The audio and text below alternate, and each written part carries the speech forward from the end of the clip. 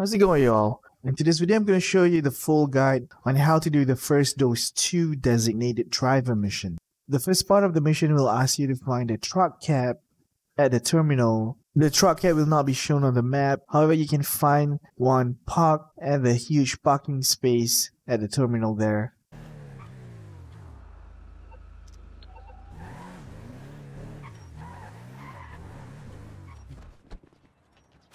Once you get on the truck, there'll be the party supplies highlighted on the map. You just have to connect your truck with the party supplies and then just drive off. While you're driving, you'll notice that the Lost MC gang members destroy the party supplies and Dax asks you to go pay them a visit. So simply release the cargo so you don't get blown up.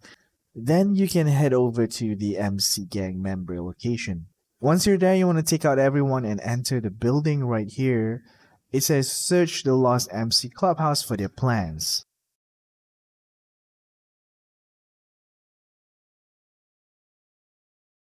You're going to find and enter the meeting room. You'll see like a whiteboard with some posters. So take out your camera, snap a picture and send it to Dax.